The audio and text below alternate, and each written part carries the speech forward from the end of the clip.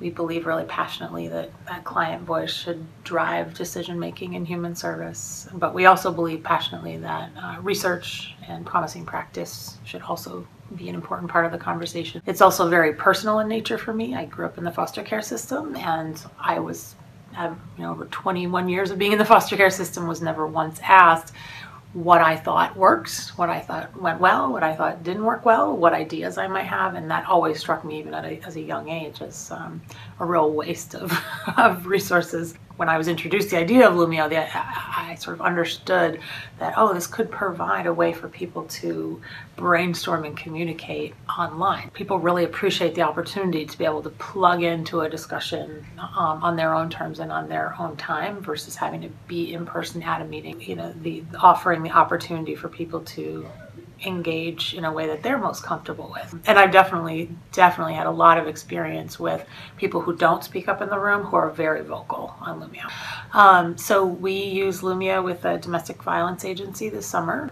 We told them right up front in the beginning that we were going to do individual interviews. We do one-on-one interviews with frontline staff, board members, key stakeholders in the community, confidentially, and then we report all that information back. We do promising practice research, and then we would follow that with the first retreat, where we would present a lot of this information back.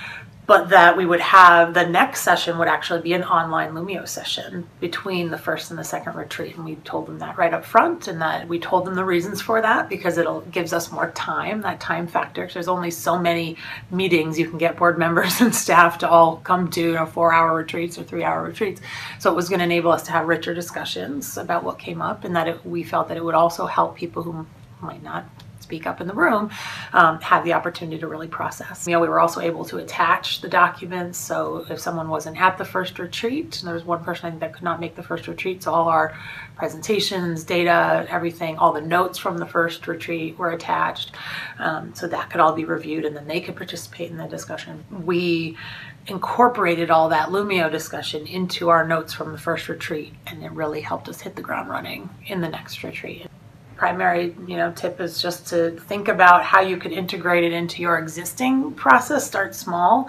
Like I said, I started with kind of a way of approaching strategic planning that I already had, and I thought, how could I maybe add this little piece that might make it a little richer. I had to prep everyone that was going to be participating. I had to explain why we were doing this, why we were using Loomio, how it would be part of the process. So if you didn't participate, you were going to lose out on an opportunity to have your voice heard in a certain way. That preparation is key, and the follow through, in making sure people see, oh, what we talked about on Loomio, came into this next in-person discussion. Good, deep strategic planning takes time, and especially if you want it to be inclusive. The Loomio edition allows for, I think, much richer and deeper engagement. Things that seem really intractable, I truly do believe that if you bring all those stakeholders together and you give them meaningful leadership roles in decision making, that we'll be able to impact those issues.